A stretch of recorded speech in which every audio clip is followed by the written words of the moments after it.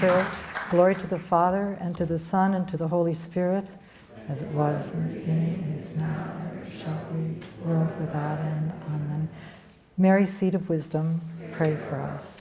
In the name of the Father, and the Son, and the Holy Spirit. All right, well, it's a great joy for me to be here with you for a number of reasons. One, because I've been now assigned to this diocese and to actually be able to participate. It's my first time doing this here with you all, and also to be able to share with you the fruit of my life's research, is what I can say. You've heard that I've been teaching for many, many years. I keep trying to retire. Never works, never works. So what I've done is to put together this outline of the way I'm going to approach the subject with a chart of philosophers and what kind of theory they have about the relationship of woman and man. And I want to really just share with you what I discovered. I started 40 years ago, you know, as a young professor up in Montreal, thinking, what can I publish? What can I write about? And I noticed that in looking at the history of philosophy, hardly anything was written about woman and woman in relation to man. And I thought, well, this looks like it'd be an interesting area. Nobody was really doing much with it then. They were just starting to think about it at that time, the early 70s. And so what I decided to do was to start with the pre-Socratics. And you'll see I have in the chart the historical period, the ancient medieval roots.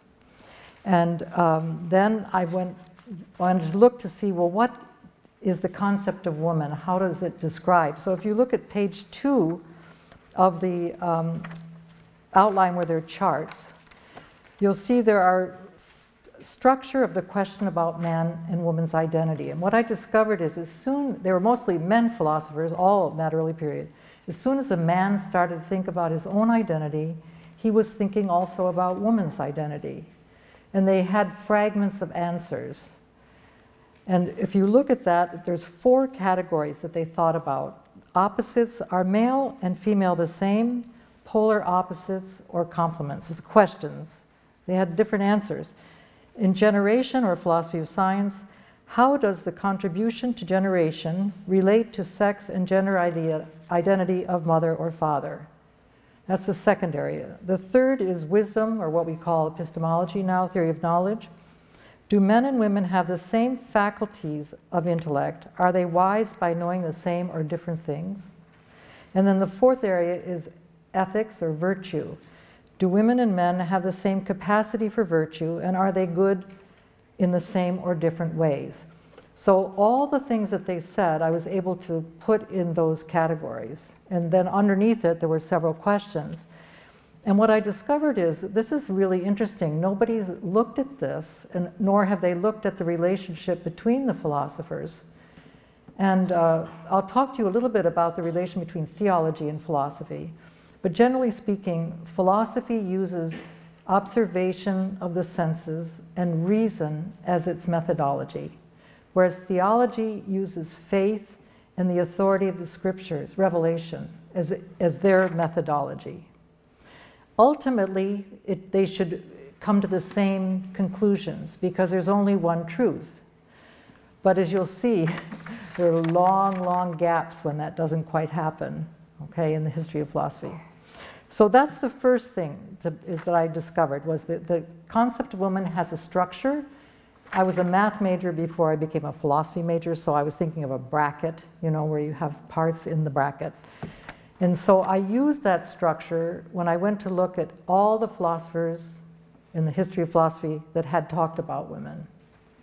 And so the first people that I found were the Platonists, Plato and his philosophers, who actually began to propose a theory. And their theory, we'll come into a little more discussion of it later, but basically it's the founder of the unisex theory. Plato argued that there are no significant differences between men and women, male and female, and for that reason they're equal. He believed in reincarnation, so he thought that a soul was sexless, unisex, had no sex. It could be reincarnated in a female or a male body, or animals, birds, whatever, different kinds. But that was the first theory, unisex theory, articulated that long ago, 428 to 355 BC. Aristotle was Plato's student. He disagreed with Plato. He said, no, we have only one life. And Aristotle was a genius in science in terms of believing that we should use empirical investigation to find out the truths of things. So his methods are still used in many sciences and fields today. At the same time, though, he made a colossal mistake when it came to male and female, which I'll just very briefly tell you. He didn't know that the female ovulated. He thought only the male had fertile seed, and that the female provided passive matter for the male seed, a bit like yeast being set. So the male seed could set the matter, female matter, and he said if it was a perfect setting, it would become, the child would be a male that looked like the father.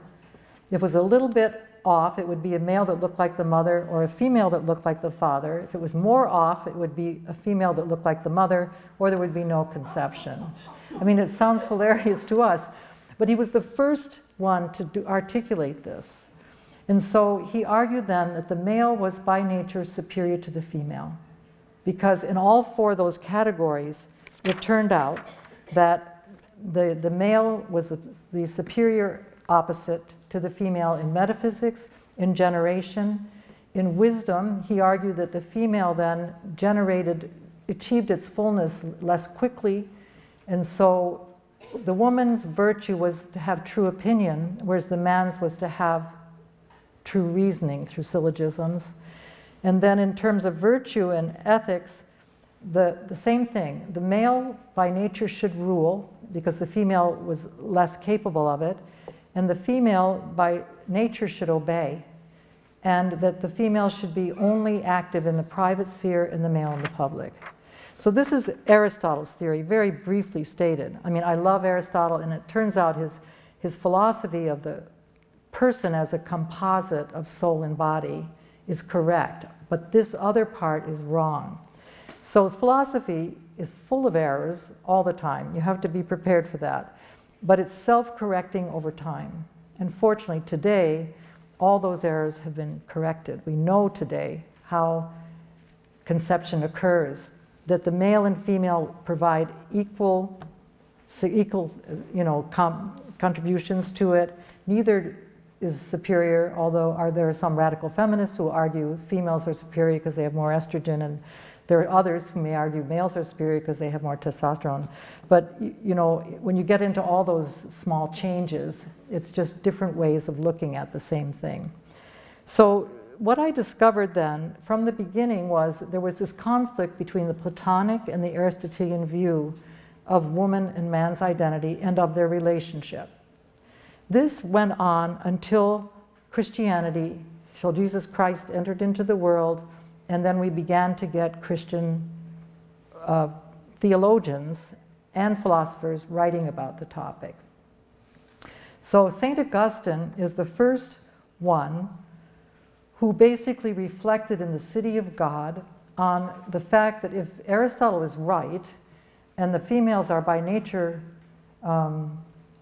inferior, then when we have the resurrection of the body, what does that mean? He says, some people say women will be turned into men in heaven because all our imperfections are removed. You can see it's the logic from the Aristotelian view 800 years before. I'm really giving you a quick summary here. It's the logical conclusion. But he said, for my part, I don't see woman's identity as having any imperfection. It's just her nature. It's not a defect.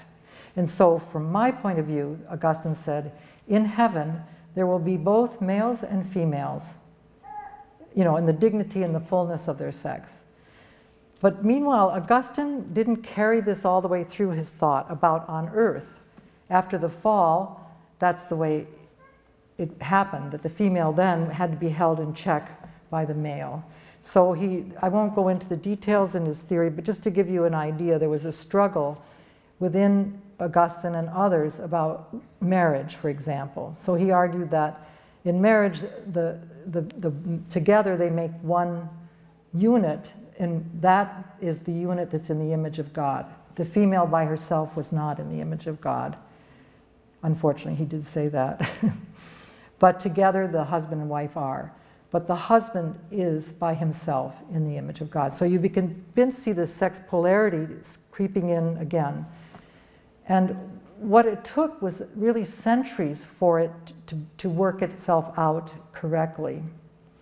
Now, what happened after Augustine is we have Hildegard of Bingen, a great saint, a Benedictine saint. She then tried to correct Aristotle's view in all four of those categories. Now, she was using medieval humors and elements in her science. It's not contemporary science, but you can read, when you read her carefully, you can see that she tried in every area to bring the balance back. Hildegard did. So I call her the foundress of sex complementarity. She's the first to try to do it systematically across all four categories. So now that's just before the highest medieval stage. You know, so Hildegard and Saint Anselm also had some understanding of complementarity.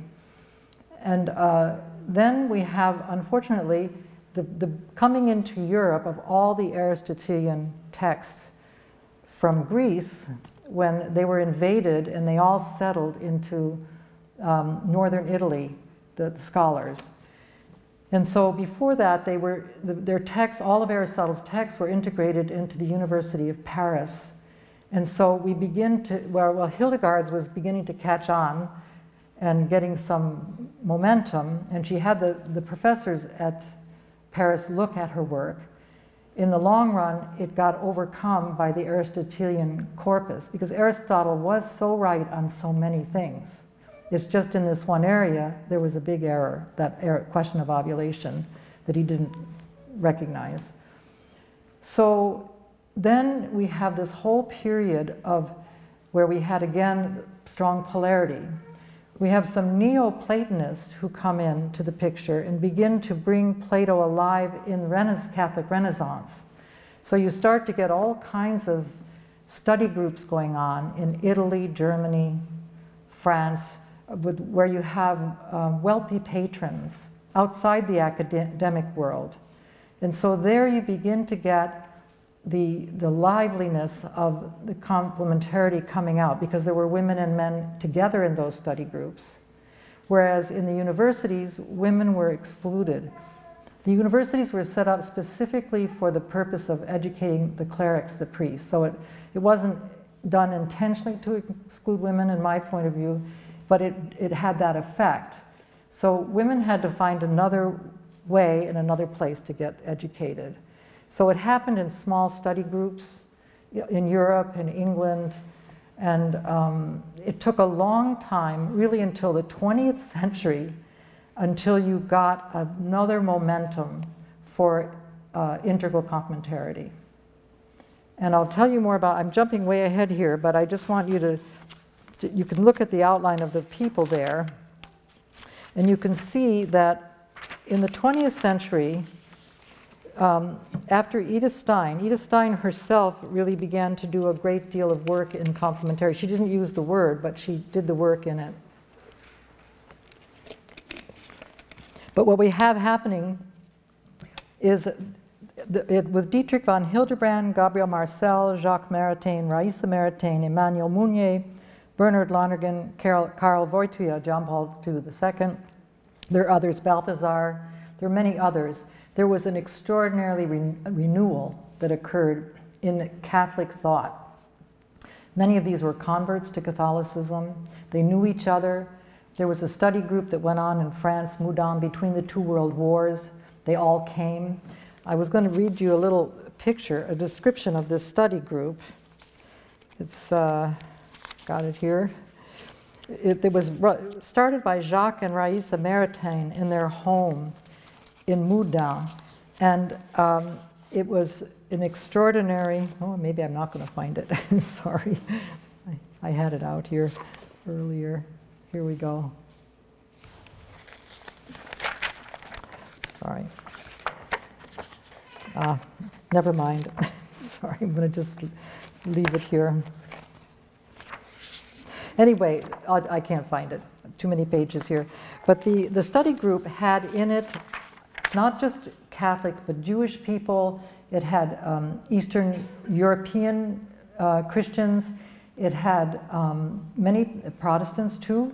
They were all invited to come if they were interested in looking at how St. Thomas's philosophy could be renewed in a way that could do two things: accept the sort of new discoveries in science, because St. Thomas and Aristotle were sort of locked into erroneous science. So it was open to what was happening in the 20th century in science. That's the first thing. The second thing, they wanted it to have an impact in ethics and politics. How you could use St. Thomas, that it could be not just locked up into manuals and universities, but really be involved with people in the world. So that renewal is what really finally broke open the possibility of getting an integral complementarity with a solid foundation. So what happened, this we can go now look at this description on the outline of the history of the word complementarity. We have to make a distinction between the word and the concept, because the concept of complementarity was starting out with Augustine early on in little parts, Hildegard, but the word wasn't used. The first time I found the word used was in 1927, when Niels Bohr was trying to describe the wave and particle theory of light in physics. And it had to do with the relation of classical science, which was the wave theory, and quantum science, which was particle theory.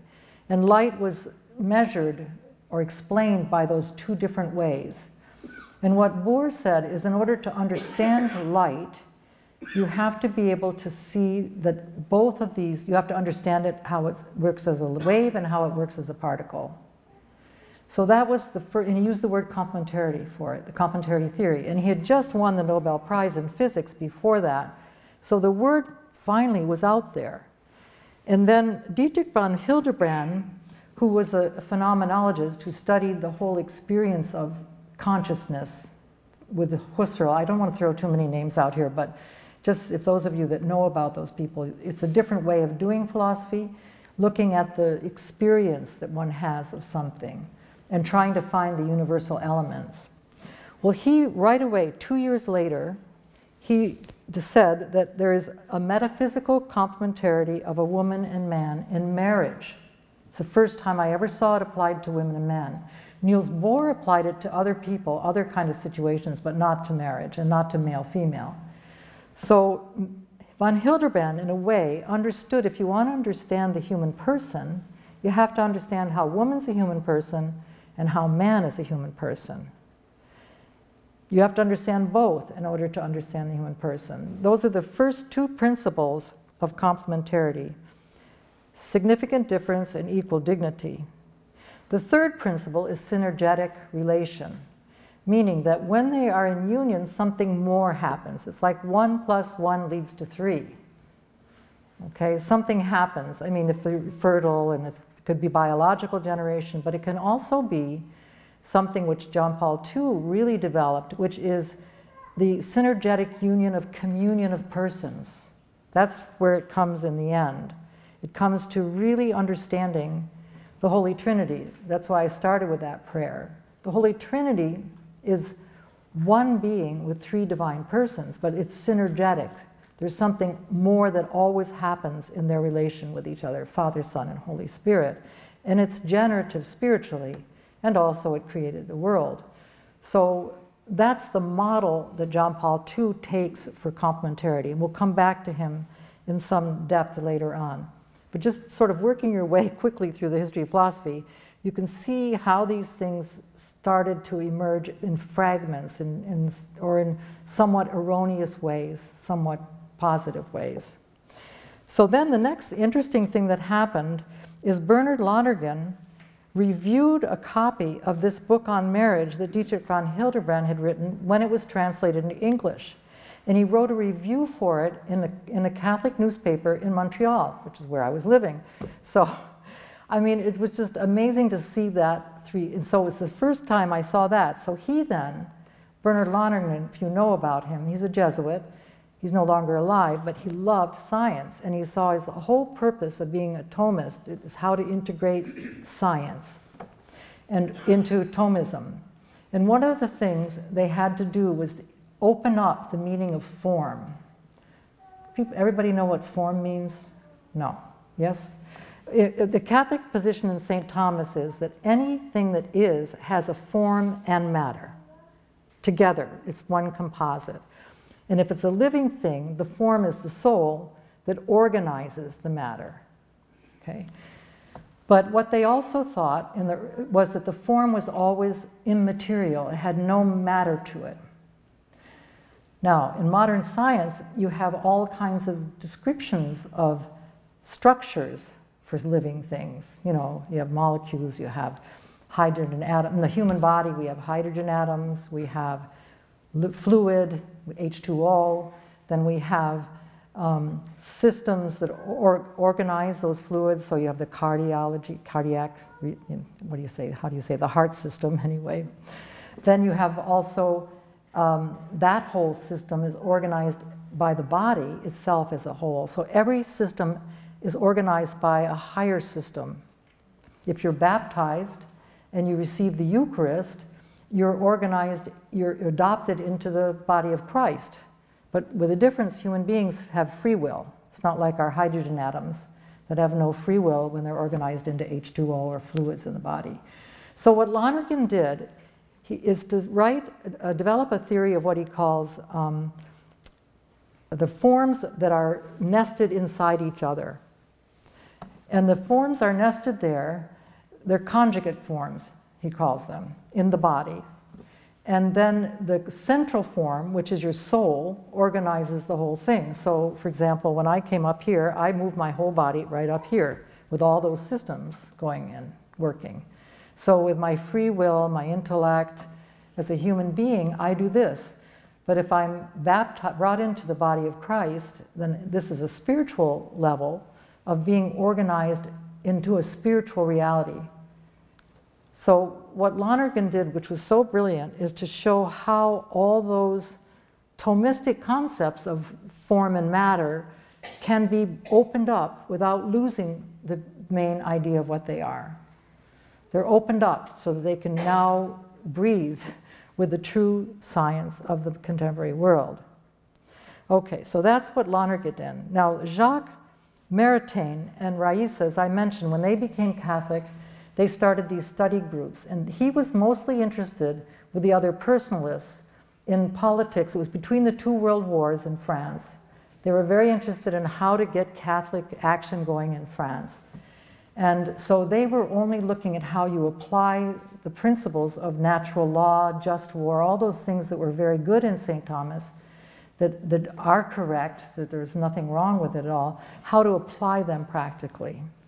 And then after Raissa Maritain died, Jacques Maritain was very close to the Little Brothers in France, and he gave a talk in 1975 to the Little Brothers about how you can go back and find complementarity in Genesis.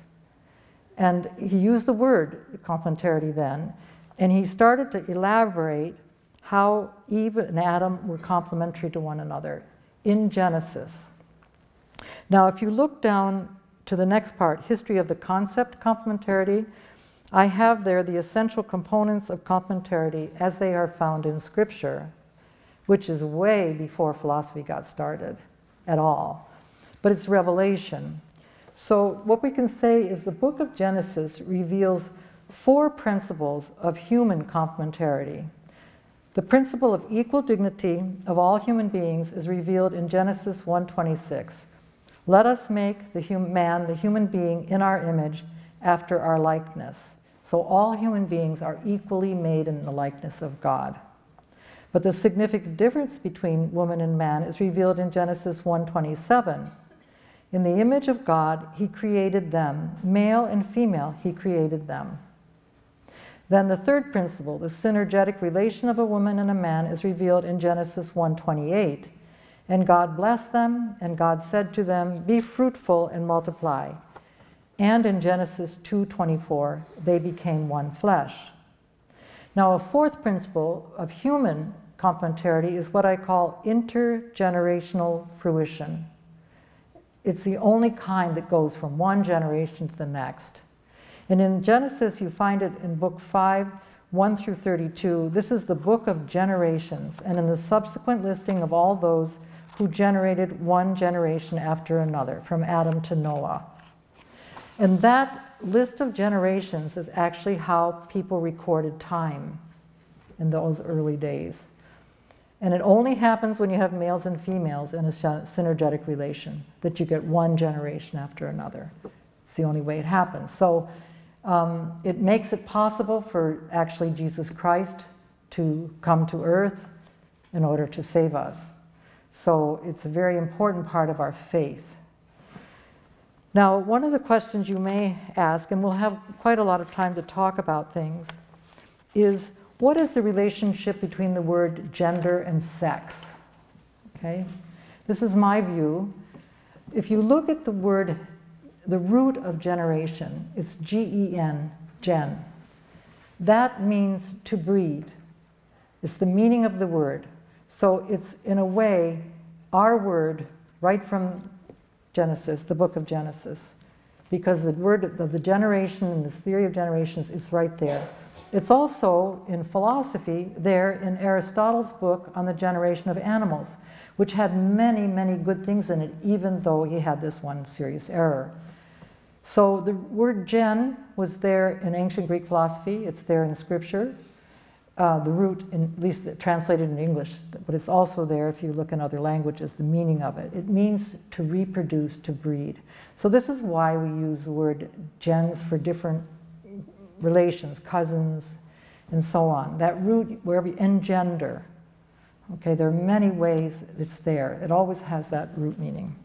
So in my view, what I would say is the word sex, if you look at this historical development of dimensions of integral gender complementarity, the first level of the way people talked about man and woman was by talking about female and male. So that's sex, and the word sex was used.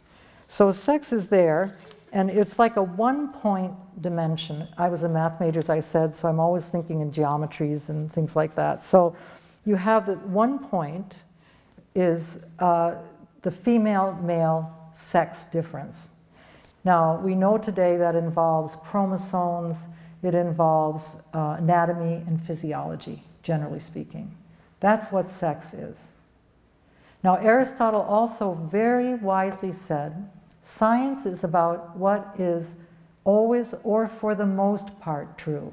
There are always exceptions, he says. There's always exceptions. So nature is never like mathematics. It's important to know there always are. And when human beings experience that in their own body, it's a very painful reality. It's a huge suffering. So the exceptions are there, there's no doubt. But the exceptions do not destroy the rule. It doesn't mean you should get rid of sex altogether. I'll talk more about that later, which is what some people are saying. We should have 5, 10, 15, 20, 30, 35, 40 sexes, whatever you want, combining whatever fragment of the person you want and what kind of sex activity you want.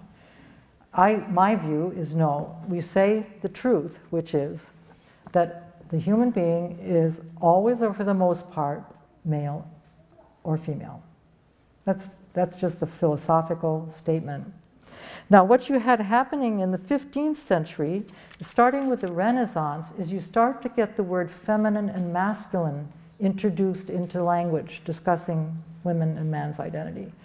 So, and with the sense that you could have, well, for example, Petrarch talks about a masculine woman who can lift more weights than man can. Okay? And Teresa of Avila says, be manly, sisters. All right? She uses those words. Be strong. I mean, that's how they use the words. So you get an idea that a woman could have a masculine characteristic, or a positive or negative. And the same thing for St. John of the Cross, described himself as spiritually the bride of Christ, great mystic. So they were beginning to become aware there's more to us than just sex identity. There's something, and that's where, in my view, the gender identity starts to open up in the history of philosophy. You start to see that there are characteristics about people that go beyond just simple sex.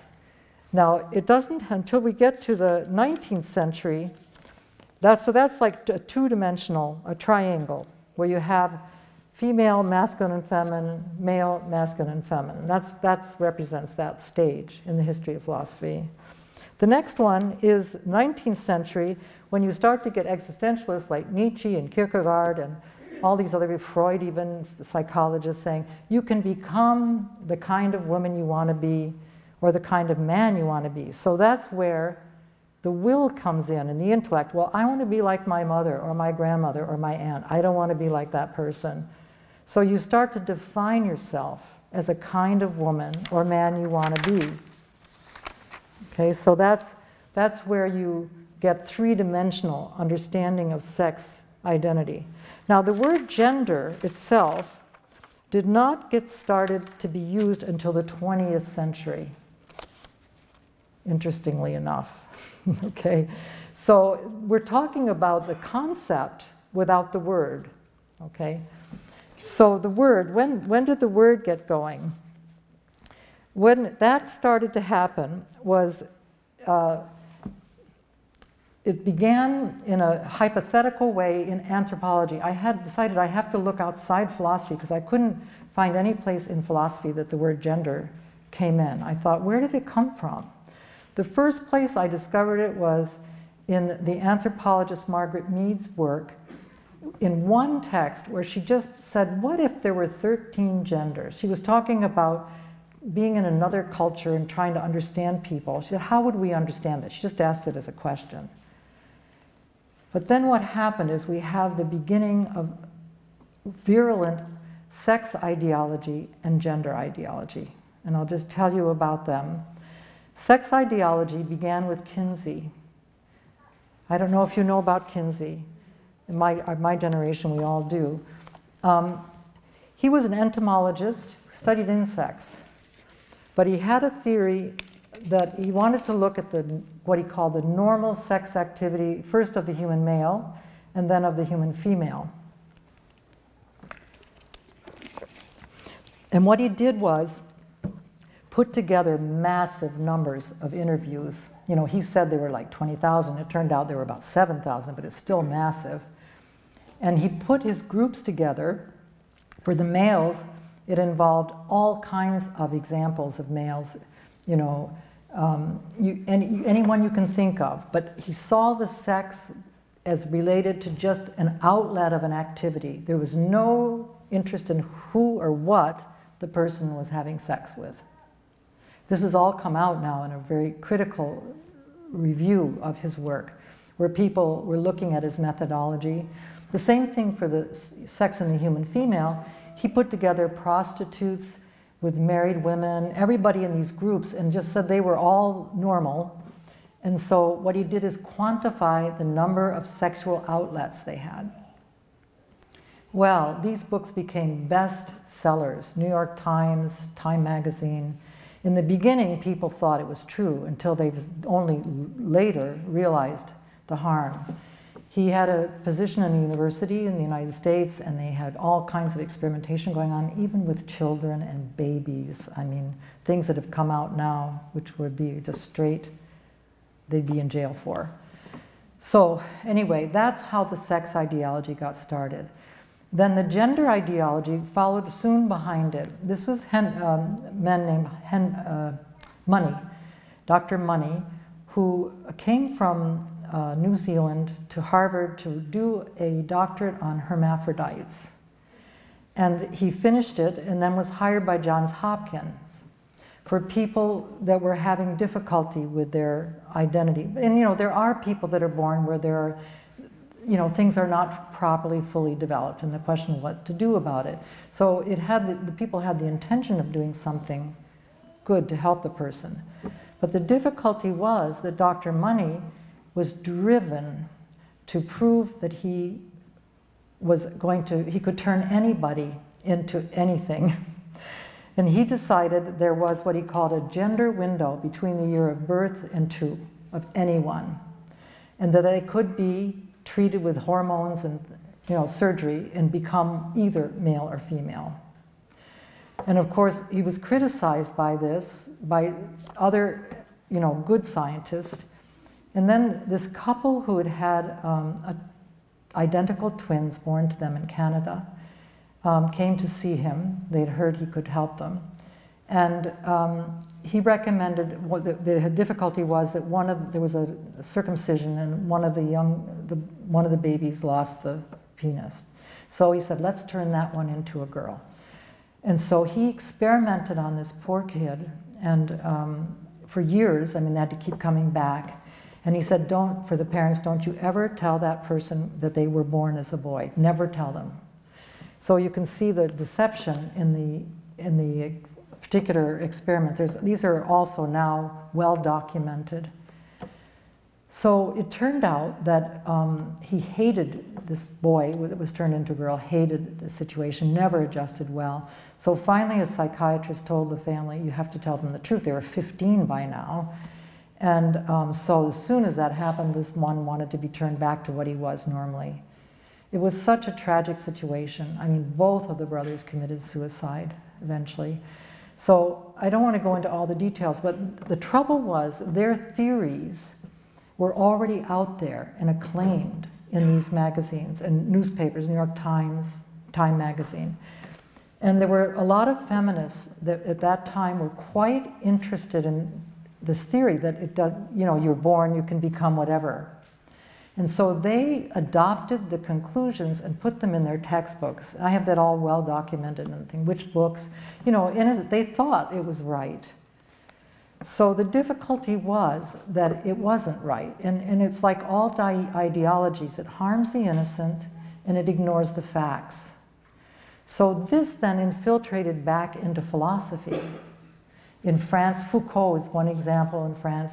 There are all sorts of other people that accepted the other part as true, that our identity as male or female is variable. It could be changed by drugs, by upbringing, everything. So that particular sex-gender ideology has, in my view, seriously infected the thinking of normal people.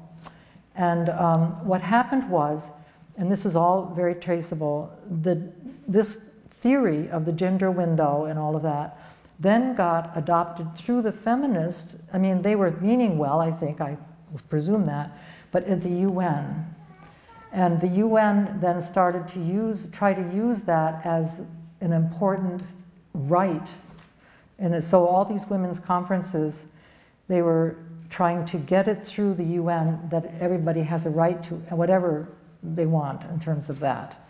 And so what finally happened was that some Catholics who were working at, like Marianne Glendon, I don't know if you know her, but she was the head of the Vatican group that was in Beijing, the Women's Conference, and John Paul II, they saw what was happening. And so they really fought hard, along with Muslim countries and others too that wanted to keep nature the way it seems to be normally, to not allow that to get into the UN rights. And so to keep gender, they won the argument to keep gender just in its normal meaning, which then was fine. But what's happening is the normal meaning is getting pushed out in all the directions. So to try to change the normal meaning to be 10, 15, whatever kind of genders. And that's what we see in our culture happening a lot. So with that is just a kind of an introduction. I think, in my view, I'll just conclude because I want to have time for us to talk together. I think we have to, as Catholics, really be, or Christians, be very clear on what we think is true and just state it simply. And you know, that's the greatest thing we can do to what I call ransom the word back from where it's been going. It's just by using the word in its normal way, as it is so far still, and see what then will happen. I think we shouldn't be intimidated by people. There's a lot of philosophical errors in their positions, which again I won't bore you with too much, but if you read them carefully, you can see they, first of all, make the exception the rule. They try to define the person by fragments. For example, their arguments are, well, if there's 6 genders, you have them all related to the gonadal gender, the this gender, the that gender, the next. You know, they break the person down into parts. There's no understanding of the person as a soul-body unity. They're fragmented parts.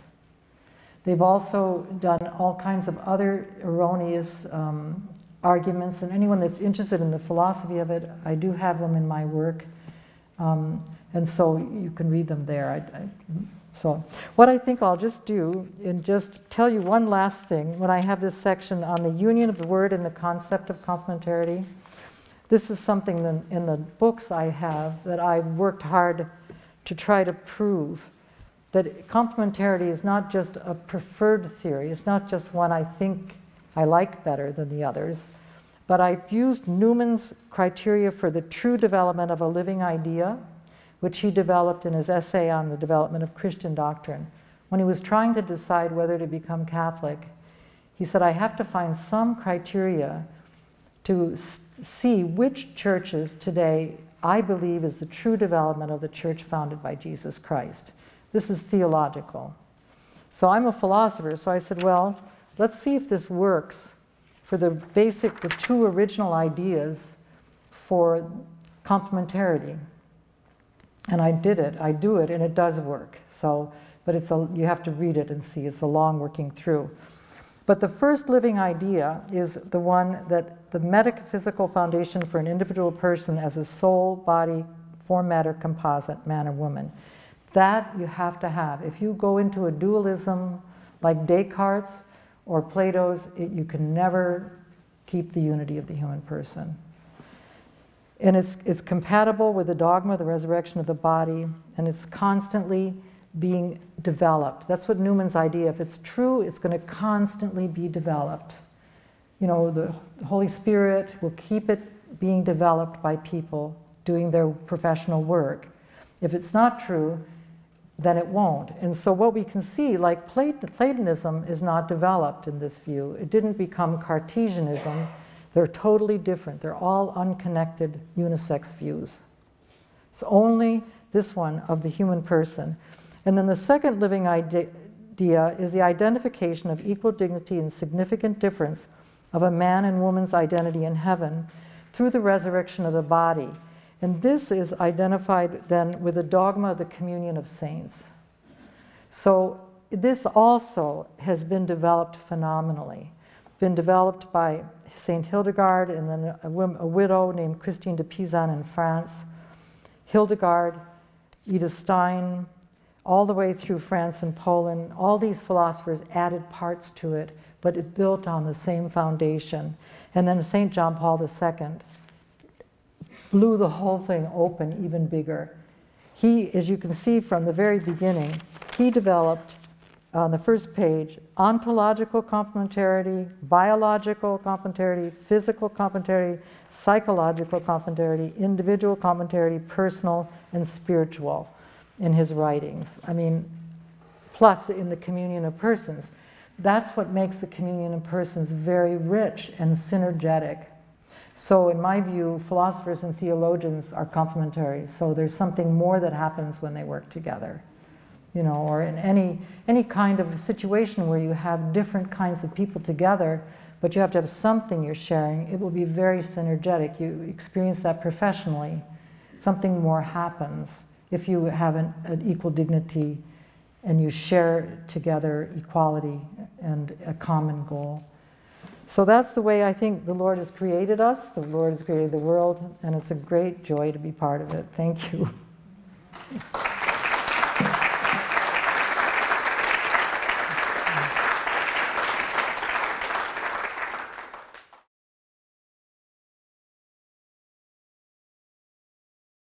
Those are good questions. I think I'd probably give a 3-part answer.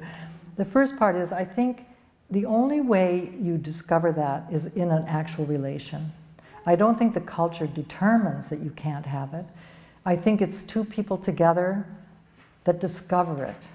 It unfolds over time. in a couple that wants that. Now there are there's really good complementarity in friendships, same-sex friendships, religious life, We live in a community of women, and so you can have it without it having to necessarily be sexual and have fecundity, as you say. Now, the thing about the fecundity that is very important, Edith Stein realized that for women, ovulation is so important, and John Paul II developed that too. Every month from the time you reach puberty until menopause, basically your body is preparing to receive a new child, every month, whether or not you ever have one. So that Edith Stein and John Paul II say that's what gives women a kind of a special tendency to pay attention to the whole person. It's not a determinism, you don't have to do it, but it's propensity. Whereas man generates by detachment of seed. It's a different kind of way of generating. So the man is also, both of them say the man is more oriented towards being outside, creating things, working, doing those kind of things. Now, it doesn't mean that a man can't care for the children. Obviously, they can, they do. But it's a propensity that we have that has both strengths and weaknesses. So if you look at Edith Stein or Hildegard, they talk about what the strengths are of it and what the weaknesses are of it. Okay? And John Paul II also mentions in Genesis, after the fall, where God says to the woman, your desire will be for your husband and he will rule over you. That for many, many centuries is interpreted as being a punishment for Eve for having misled Adam to eat the apple. But John Paul II says, no, what that is an effect of original sin. What he means by that is that a woman has a tendency to want to cling to what she loves, hold back, The man's tendency is to dominate, so from original sin. So they have to realize that that's their tendency. It doesn't mean it's determined, they're not going to have to do that all the time, but it's a tendency they have. So he opens up that whole field. Okay, this is just a big, broad picture of it.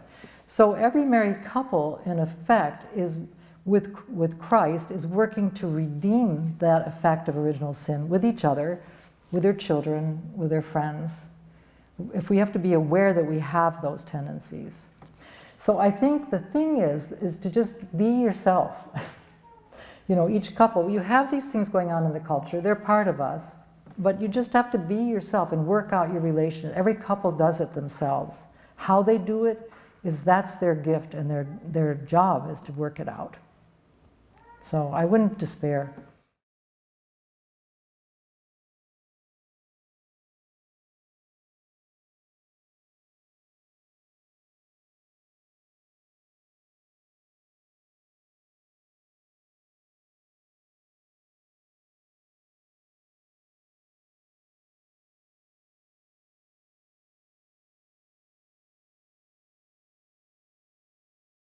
No, I think that's true. I think that the part of our nature is just to have certain dispositions toward things, But it's like they're evolving in some ways over time. Like when women weren't educated, they wouldn't be able to do what I'm doing now, give a lecture in philosophy, spend my life doing that.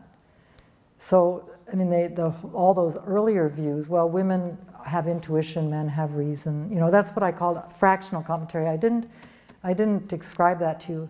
Fractional complementarity followed Descartes, and because he only thought he had an ego. I think, therefore I am. But we find it in almost all of those philosophers after Rousseau, Kant,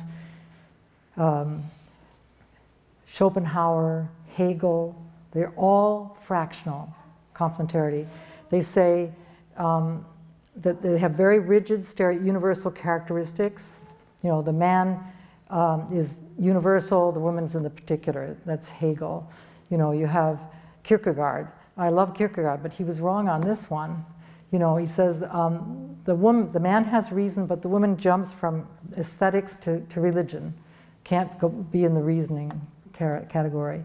Or There are a lot of different examples, you know, where you get the one half, or sometimes 1/4, 3/4, and they make one person. That's the other thing that those traditions said. When you're married, they're one person. Whereas the Catholic view is no, you're two persons and you become three persons. It's a different view, because the Catholic has a view that you're a full person brought into relation with another full person who's complement to you. And I don't know if that's answering your question, but I think the tendency to universalize, it doesn't work. Except insofar as you can say most women have some periods of ovulating. Oh, which comes back to this other thing with birth control, that represses ovulation. So what it does is it represses that tendency, that monthly experience that women would have. So that's a big problem for women, you know, I think.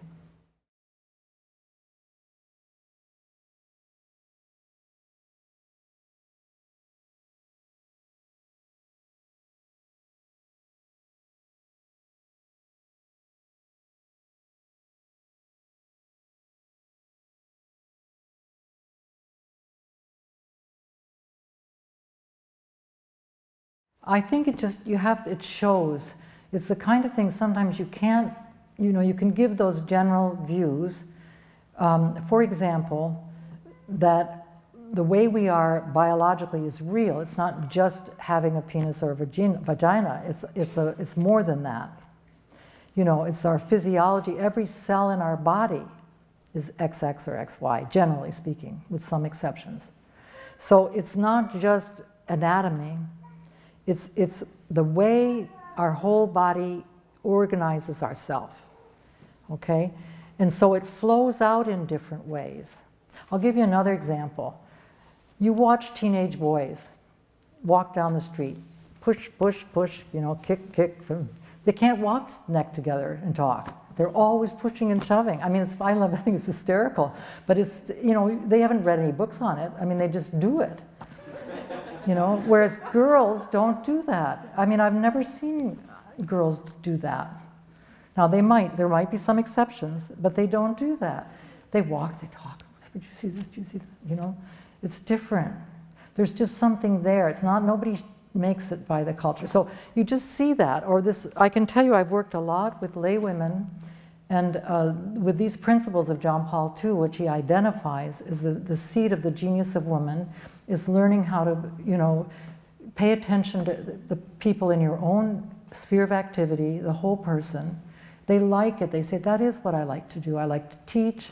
I like to do this. Whereas men will say, you know, I really prefer, you know, something different. And they have to discover what it is, though. The other thing with men, generally speaking, and again, John Paul II talks about that, is they have to adopt, when they have a child, they kind of have to adopt that child and say, this is mine. I mean, they know it's theirs, they usually, but they have to make a willed choice, Gabriel Marcel wrote about it, that whole experience of making a willed choice. I will adopt this child, and once they do that, it's like St. Joseph with Mary. He was going to just leave her. He was not going to marry her. He was going to leave her. I mean, not to complete the marriage, until the Holy Spirit said, no, take Mary. So he made a willed choice to adopt Mary and Jesus. And then once that happened, a man tends to want to do two things, to provide for them and to protect them.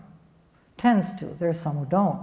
But generally speaking, you'll see that in men, one way or another. So I think the key is to say there's more than just universal and particular. There's analogical.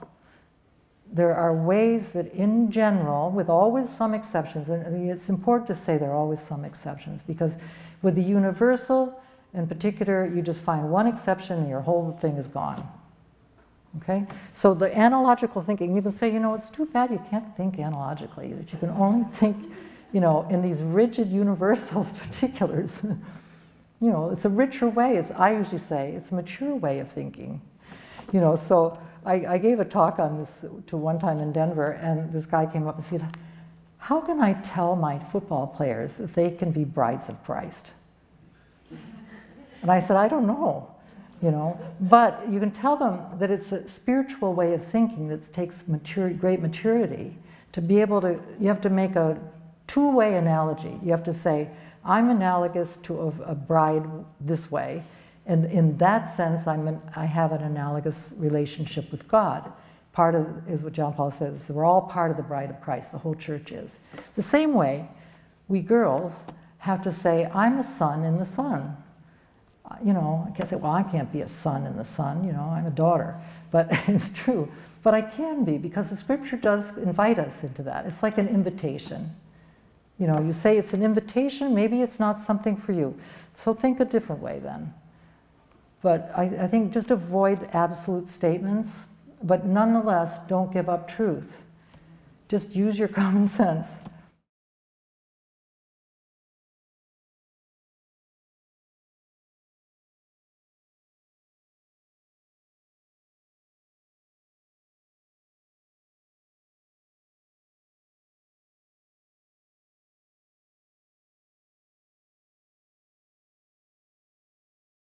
Well, I think it's very important that we stand up and be counted just as ordinary people, not be made feel we can't say that what we think is the truth. Because as I said, an ideology always harms the innocent and it ignores the truth, the facts. So you take that whole problem of the 15 genders, people not knowing what they are, I want to be a boy, I'm in a girl's body, all that kind of stuff. They're losing their vocation. And to me, the greatest serious part is the schools where they're forced to use these things in textbooks. When children, 8 years old, they're in their latent period, your best friends are same sex, always. Girls said, I hate boys, and boys, I hate girls, you know, when they're a certain age. And if they think then at that age you could decide who you're going to marry, and you'd marry your best friend, you know? So if they start experimenting sexually, then that starts to attach sexual pleasure to an object of the same sex. And that's where it gets really, really harmful. It harms the innocent. So I think that's the thing, is to protect the innocent. Now, we can't do everything, but we can do, this is the woman talking, things in our own sphere of activity. So in our own sphere of activity, just be very clear, very strong, very confident, and not feel you have to say things, you know, you can say, look, this is your choice, I don't think it's good, I don't think it's healthy, I think it's harmful. But I mean, you look, they could be losing their vocation to marriage, they could be losing their vocation to religious life, to priesthood, to sanctity.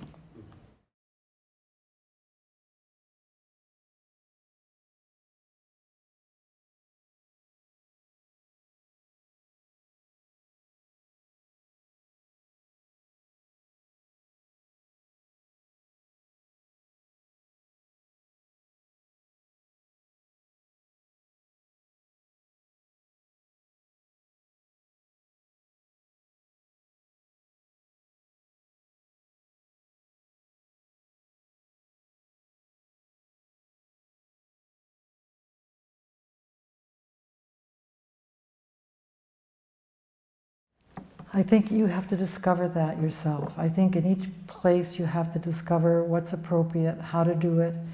Always, you know, the love of a child, just in terms of friendship, I think teachers have a huge influence on children. Just by the way you teach them, you love them, you respect them, no matter where they're coming from. And it's another example to them, where you just respect them. You have to be very careful about making any general statements. I think in the classroom now, your parents, you know, emailing, and, you know, kids will be, you know, filming you. So you have to be very careful in a public situation, in schools, I think. But I think individually, where love is always one-on-one. So in your relationship with the students, just affirm them. They're intelligent, affirm that. You don't have to get into whether it's boy or girl. You know, you'd make a great boy. You know, we used to get that, you know, sometimes, oh, you want to be an engineer, you want to be like a boy or something, or you're a tomboy, we were called, you know, things like that. But I would just be careful about how you say things, but at the same time be very loving to each student. you know, and that will mean more to them than that you care about them, you care about their work, you know, their home situation. I don't know. It's the best. The only thing you can do is be a witness. That's how I see it. That our call, and it's heroic these days, is to be a witness to the truth we have by revelation, and also I think by philosophy now. There's so much that's there in Catholic philosophers that's really strong.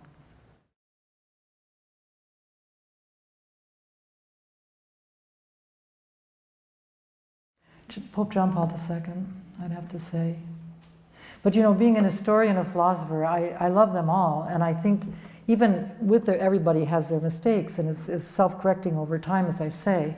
And I think, to me, the greatest experience of having completed this process that took me over 40 years to do the 3 volumes is to discover how I think it's the work of God, too, how different people contributed different things to the whole truth. You know, John Paul II has the most, but he doesn't have them all. There are other people, like, you know, Edith Stein had a lot, and also Maritain and Lonergan, all these other people gave something special at that point. So the key is, what is my God asking of me? What little thing can I do to add to the truth? But I call John Paul II the apostle of integral gender complementarity.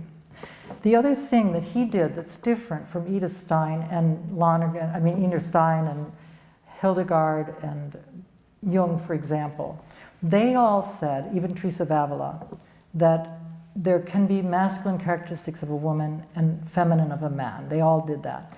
John Paul II never, never, never said that. And I looked everywhere. I just couldn't believe it, because he speaks Polish, which have masculine and feminine endings and everything. He only used the word masculine for a man's way of acting in the world, and feminine for a woman's way of acting in the world. Very interesting. That's why I called his view a kind of spiraling view. You know, it's not a tetrahedron where you have all those parts, but it's a very interesting thing. And he never said why he did it, he just was clear about it. So the Catholic Church allows both. I mean, both are equally, obviously, there. But I thought to myself, when you look at what's happened now, I think that's very healthy to just do that. I never liked anyone to say I'm a masculine woman, and I don't know anyone that likes to be called a feminine man, myself. So I think that's another way of being careful in your language. And the other thing, too, is that I think what it shows is that there's something unique. Each person discovers how they want a man wants to be a man, and a woman wants to be a woman. You work it out, you discover it. And I know that a lot of homosexuals have used that expression, I want to get in touch with my feminine side, male homosexuals, that's why they do that. And so they're thinking that that's a good way to discover something. So that's another reason why I think it's better not to use the language that way. But anyway, thank you. Thank you.